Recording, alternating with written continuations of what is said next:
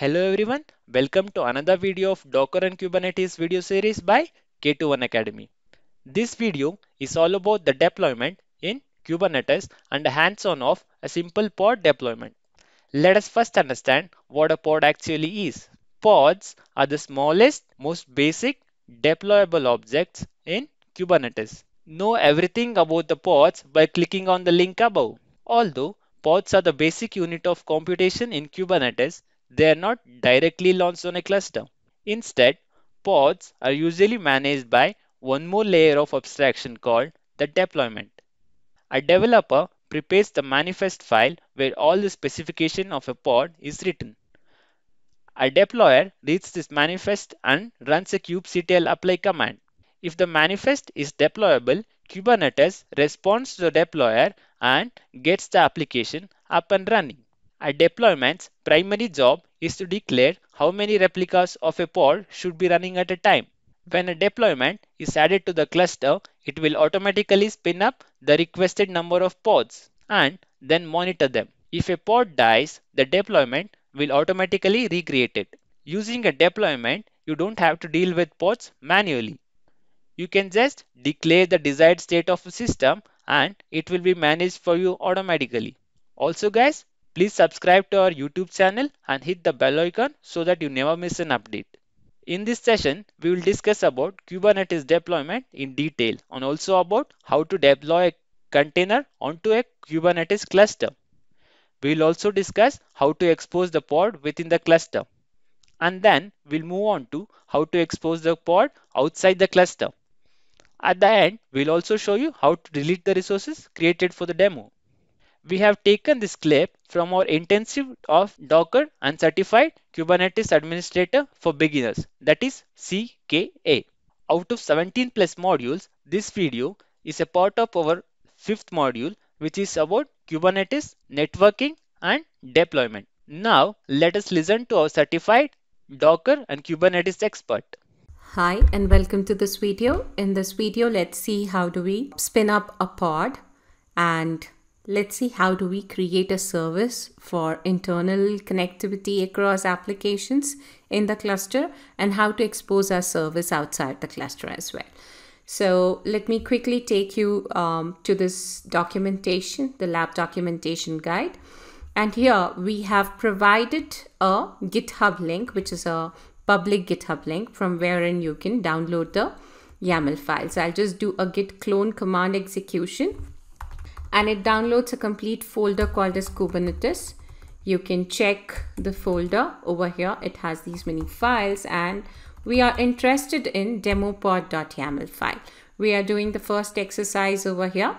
We are planning to run a simple application in a pod, which is Nginx application. And then we would be going ahead and exposing our service, create a service and expose that outside the cluster or within the cluster. So let's quickly run through our pod YAML file. The version of kind pod is version 1. It is kind pod, which I'm planning to create. The metadata, it has a name associated with it and the label also I have given the same key and the value. In the specification section, it specifies the container. The name of the container is demo-container and it comes up with image of Nginx. So this is my pod definition file. I'll just go ahead and spin a resource from this file. So what we would do, we would see whether our context is set by just doing kubectl get nodes and our nodes are in ready state. Let me go ahead and create resource using this file. So we are creating resource, so you can give create -f and you can give demopod.yaml and enter. So let's check. If I do get pods, it should list me that the container is creating, and you can do a watch on this command with -w. Whenever there was a change in the output, it would display. So here the container was in creating state. Now the container is up and running. I can press Ctrl+C and come back to my prompt. And if you go ahead and check, the container is up and running. If things goes fine, the container is up and running. Here if you see, this is the pod and it has the container of Nginx inside that, which is up and running. Let's see where exactly on which node did it get placed. We are not working anything with respect to scheduling algorithm at this point in time, but we would be interested to know where exactly our pod got placed in which node. So it is placed in worker node 1, and this is my pod's IP address at this point in time. So if I refer through this documentation, I have showed you the set of commands, and now let me expose my demo pod and let me have that accessible only within the cluster. Okay, so what I'll do a kubectl expose, and I want to expose my pod, so I'll give pod. I want to expose my pod, which pod, that name has to be given, and I would be exposing that. So there should be a port number on which container the service is listening. So I would specify that with -- port 80, and Nginx container is listening on port number 80 inside the container. So target port for my service would be the port number on which container is listening. So container is listening on port number 80. So service will also send the packets to target port number 80. And then you can specify the type as cluster IP. The keyword is capital C and the capital I and P. That has to be retained that way. And just press enter. It says that the service demo -pod is exposed. It has created a service for us. Let me clear the screen and show you. We can do a get svc to list the service. This is the default service which is there already present for the communication on the cluster level. This is the one which has got created. And this is the cluster IP of the service using which you can reach this application. So if you curl on this particular IP address, because I'm on the master node, and if I do a curl from the master, still then I should be able to reach, because this IP address is a cluster level IP address. And I've exposed this application across the cluster. Master is also a part of the cluster. So from master node as well, I'm able to curl on this IP address. So let me quickly show that I was mentioning about the endpoint list maintenance done by the service and all. How do we see that? So I can describe any type of object I create. I can describe a pod, I can describe a service, I can describe any type of object. So let me first describe the service. So here, if you see, it has got created in default namespace. The name has been directly taken from the pod's name, what I was trying to expose. The label has been chosen from there. I don't have any annotations. Selector is being taken because I intentionally exposed a pod. So it has taken the label of the pod as the selector. Type is cluster IP, the IP address of the service, the port number on which the service is listening. Target port is 80, and endpoint list, if you see, this is the IP address of the pod with the port number of the container. And with this, you understand that if endpoint is listed, service is able to find the pod, it is able to connect to it, and it is able to route the request to the pod as well, because we are able to open the web page and see this welcome from Nginx that is being seen from inside the container, right? So we are able to reach that particular application using service IP address. So here where it says curl into service IP, service cluster IP address, this is the IP address which we have got allocated at this point in time. That IP address has to be replaced over here. Now I want to edit that particular service, because initially I thought I'll just expose it within the cluster. Now I want to expose it outside the cluster. So let's see how do we modify that. So kubectl, we saw get action, we saw describe action. This is now the third action, which is kubectl edit. I want to edit service, and name of the service is demo-pod. So let me give that.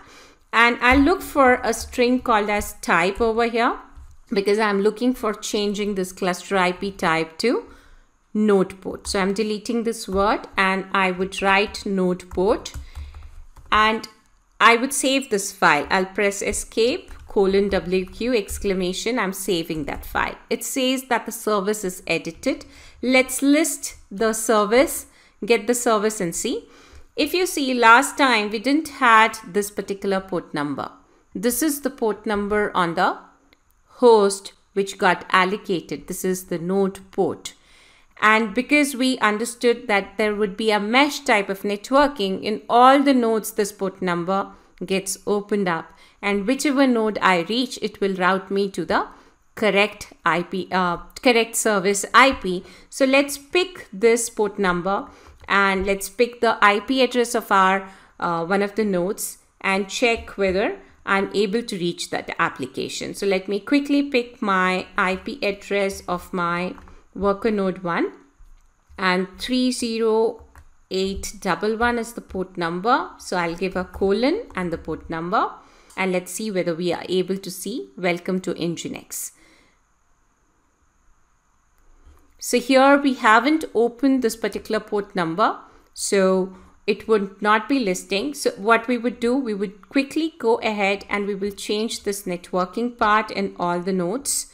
So we will add an inbound rule of star in all the nodes quickly and add that particular rule. So on the worker node 1, it is added. On master node, let me add as well. I'm just opening all the port numbers, making it as a star and say add. And on worker node 2 also, let me do that. I'm just opening all the port numbers so that in the exercise, if I'm trying to access any port number each time, I do not have to come and modify that. So I've added that, and let me quickly refresh the page and see whether I'm able to reach the curl on this. So let me quickly curl from here as well. So this was my IP address of the worker node. Let me quickly pick worker node's IP address with the port number. Yeah, it's working over here. Let me refresh this, and it works here as well on the web page. So the port number was not open. So what did I do? I went to all the 3 machines and I've added the inbound rule. We had done this in the Docker class as well. So I've added an inbound rule to allow all the type of packets on all port numbers, right? So because of that, I'm able to reach this. This has been served from inside my container. The demo-pod is actually serving that Nginx application inside the container. So if we learned how to edit a service, we learned how to describe a service, and if this service has to be described, you would see there is a difference over here. Let me quickly describe the service and show you. You will find a node port number, and the type is also edited now to node port type. So we saw how to create from a YAML file. We saw how to describe a service. We even understood how to expose a pod from the command line and create a service automatically. And then we learned how to edit a running resource or running object. Service was up and created, already present in the cluster. We went ahead and we have edited that service, and we are able to reach the web page using the node port's port number. And we would go ahead and delete this resource. Make a habit that end of every exercise you go ahead and delete it so that it doesn't get piled up a lot of resources in the cluster. So we will go ahead and delete the stuffs which we are creating in this particular exercise. In case we have to retain that, then it would be mentioned in the lab guide as well. So we had created 2 things. We had created a pod, we had created a service, and we have got ahead and deleted that. Hope that was knowledgeable. Our Docker and Certified Kubernetes Administrator course covers each and every topic that one should know to not only ace the CK exam but also have an in-depth knowledge of Docker and Kubernetes with hands-on experience. Since Docker is an integral part of any Kubernetes training, our course starts from the very basic topics like microservices in Docker, Docker networking and storage. Then we jump on to the basics of Kubernetes like Kubernetes architecture and installation, security and troubleshooting and high availability networking to come up with.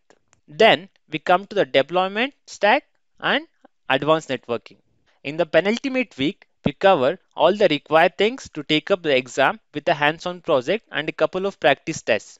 We will also have doubt clearing sessions in between. We also have a well-experienced team who are proficient in CV preparation. They help you to prepare a CV that stands out.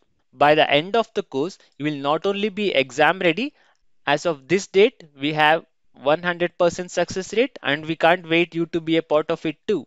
Are you overwhelmed? Don't be yet. Because our course has 17 plus modules, 70 plus lessons, 33 plus hands-on labs, and we also provide you exam preparation tips and resources and a separate team to help you with the doubts and preparation. And the best part is we also provide you with 1 year free on-job support.